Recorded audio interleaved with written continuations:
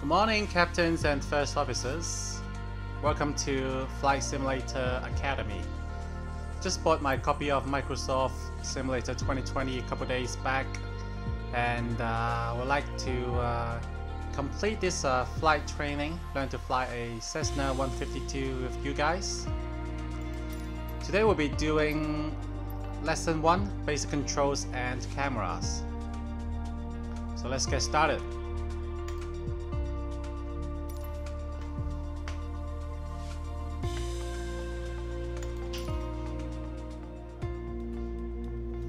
In this training you will learn about the following: the aileron, number 1, these are the flaps, the rudder and the elevator. I don't think we'll be using flaps in this lesson.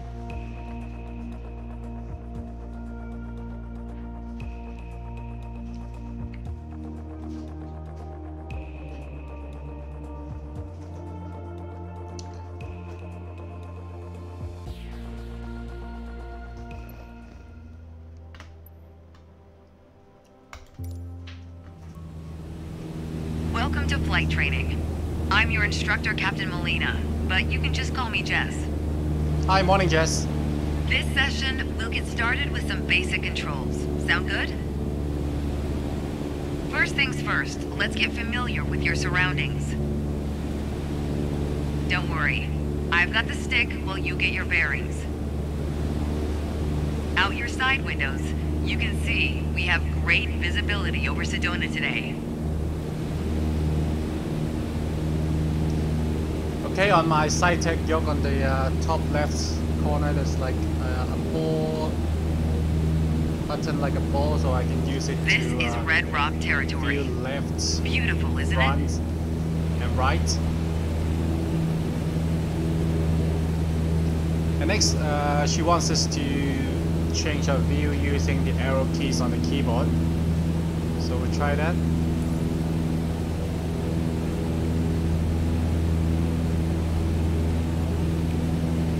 So here you can see the instrument panels and some other controls. You can also use your mouse to scroll back and forth. Next, she wants us to use the mouse right key to look around. So I'm holding down the right key on my mouse and I'm turning it to the right and left, just like that, up and down. So I can use my mouse to scroll in and out.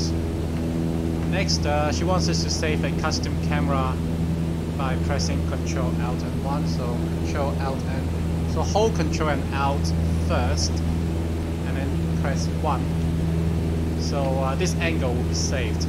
So no matter where you are looking at, you can always go back to that angle by press the Alt first and then press the number 1. See if you can spot the Sedona airport. To the The saved runway angle. should be a pretty easy landmark to find.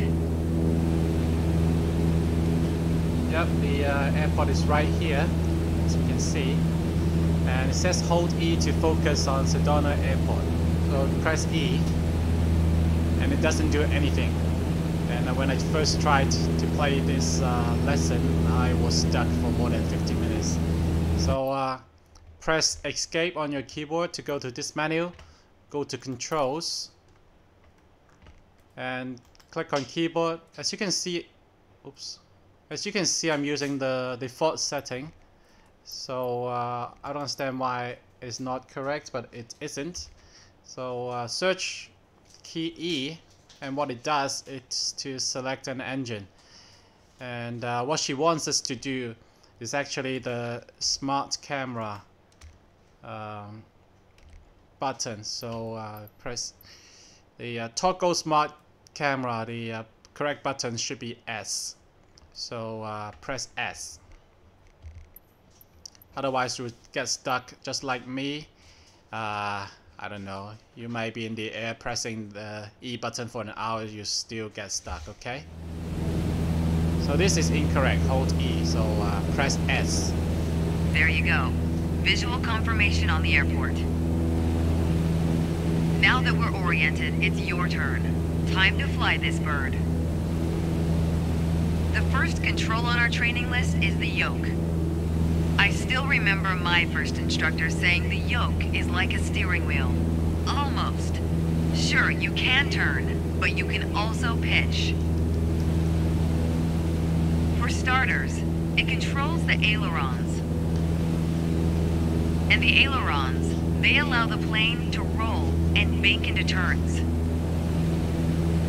Go ahead and try rolling to the right. So I don't think it works like a steering wheel. It looks like a steering wheel, but to turn it, you only turn it a little bit, just like that. If you do it like turning a steering wheel, what it would do is now like let's this. see you level back out. Not what you want.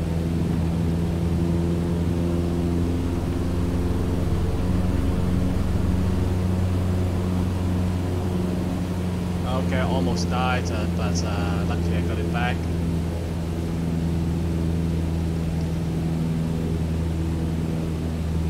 Good. Of course, the yoke also controls the elevator.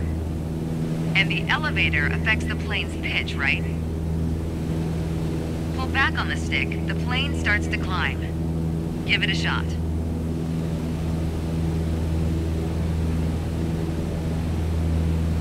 The most valuable things in aviation are speed and altitude.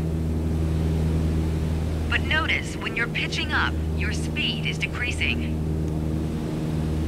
You could add more power. Or for now, let's just pitch down. So this one is the airspeed indicator. When you pitch up, the airspeed decreases. If you pitch down, or actually what we do here is to relax the back pressure. So we have been holding back on the yoke here. So if I just relax the pressure, just let go, the nose will pitch down. Just like that, airspeed your will speed's increase. picking up again as the nose pitches down. As you level back out, let's talk about another control, the rudders at your feet. So the rudder in your feet. Rudder pedals control the aircraft's side-to-side movement, also known as yaw. On the ground, those pedals are going to steer the plane left or right. Up here, they properly align us during turns. Try them out and watch the plane's nose skew to either side. So on the real aircraft, you press the rudder pedal with your feet.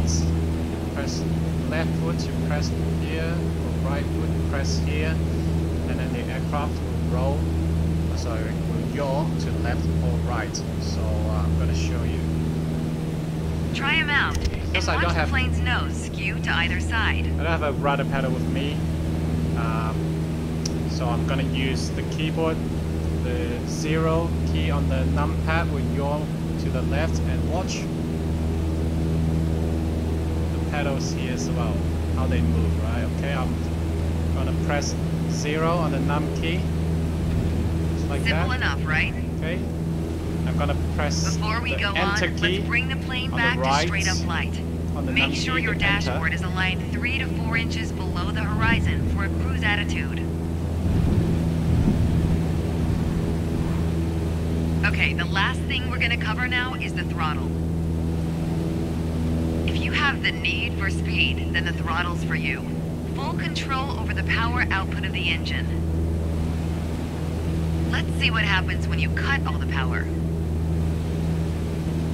Okay, this black lever here is the throttle.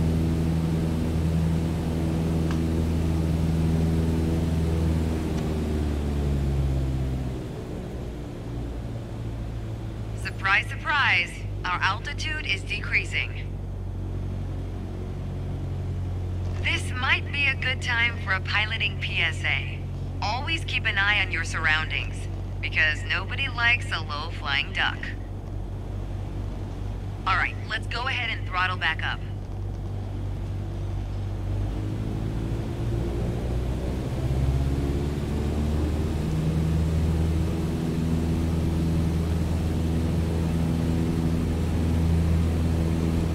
There you go. Speed is increasing. increasing, and as long as we maintain the same attitude, our altitude will keep climbing too. You're really getting the hang of your controls. Before long, you won't even need a co-pilot. Until then, if you want help with the radio or checklists or simply flying the plane, I'll be here. You can pass me the controls when you're ready to finish your session, or keep flying. It is a great day after all.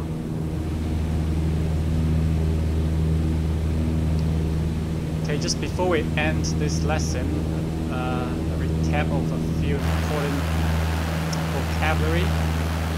So to change the view between the cockpit and outside, you press the end button, the END button.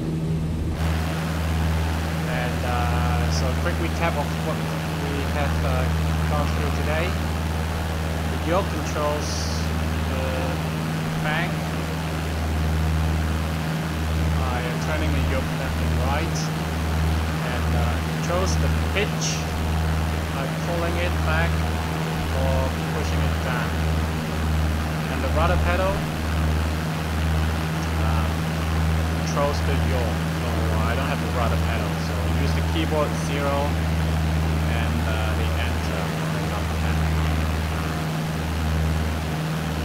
Okay, hope you have enjoyed it. So I'm gonna pass control to Jess.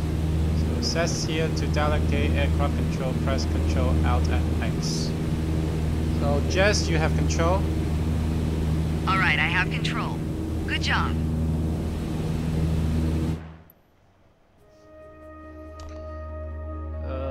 Yeah, congratulations. You survived this flight. So I think you can do the next one tomorrow. And next training flight would be attitudes and instruments. We'll do it tomorrow. So I hope to see you then. Please, if you like this video, please leave me a comment, or if you have other suggestions, please leave me a comment as well. And please like and share and subscribe. Thank you. See you next time.